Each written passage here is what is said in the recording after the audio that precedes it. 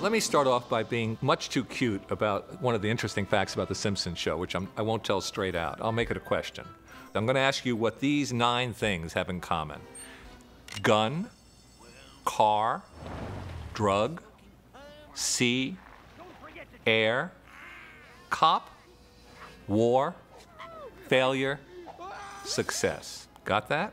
According to Matt Groening, in a piece he did for LA Weekly, these 9 things are the ways people die in Los Angeles.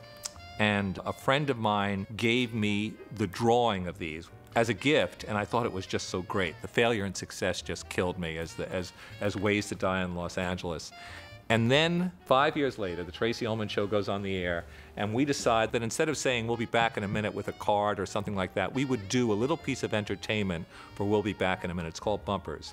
And that these 30-second pieces, instead of just a card, we would have little cartoons. And I had this hanging in my office, what I just described. So I called this guy Matt. He came over. As he came over, he basically wrote down, you know, the core of what became The Simpsons. We put it on the air. It was on Tracy Ullman Show. And you'd hear these big laughs from the audience.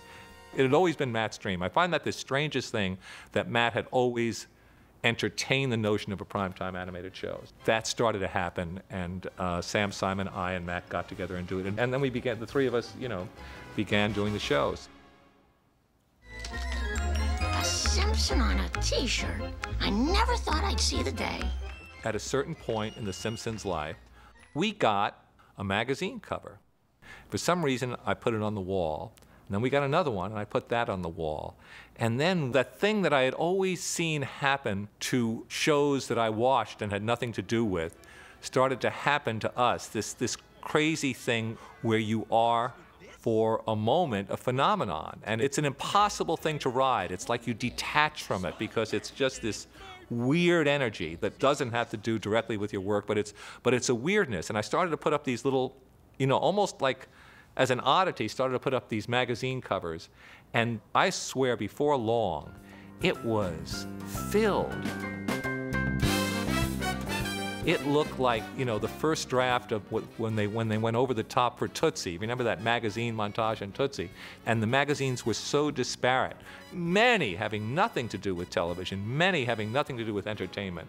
I think we're in the top of Time or Newsweek, magazines you didn't know existed, you know, satellite. It was amazing. And when things go as well as they've gone for us a lot, you know, it's even more impossible to relate to. I mean, you know, I think it's when Matt had in mind when he said success was one of the ways to die in Los Angeles, you know, right after failure. And the 100th episode, because I've been part of a few 100 episodes before, I mean, and that's always just before you break the finish line. And it's a great celebration, and we had a great celebration, and it was 10 years ago. And, you know, so that's what you do. You shake your head. You have no way to answer the questions people ask. It's just been, you know, one of those things. So this is just the story on a human level. Nothing's worrying me